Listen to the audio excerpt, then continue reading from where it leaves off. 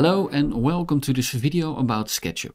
Sometimes there is frustration on the way when you're drawing happily, making nice drawings, and then suddenly you think, well, let's open a new drawing or let's just start a new file, but because this sucks.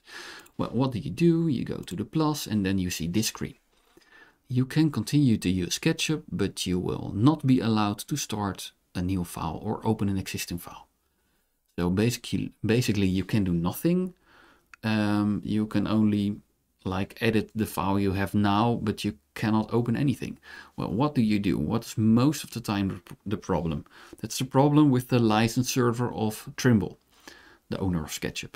So what do? You just reconnect it by going to help and then to sign out. It says sign in over here because I already signed out. And then you get a pop-up screen. It says you're signed out to all things SketchUp. Then you go back to here. You go to sign in.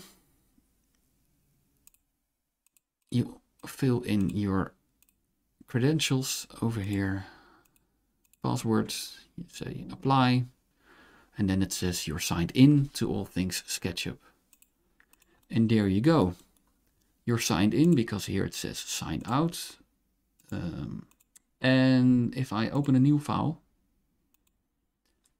it's possible again. Everything is fixed. So with most of the pop-ups you get regarding to your license, please first sign out and then sign in and then try again. When something fails after that, please contact your local supplier or contact us if you'd like to, or contact Trimble itself. Most of the time your license has to be renewed or something else has to be fixed. But this is regarding the pop-up message of you're not able to open a new drawing. This fixes it. I hope this helps. Please leave a comment down below if this helps. It would help me a lot. And I see you in the next video. Thank you for watching. Goodbye.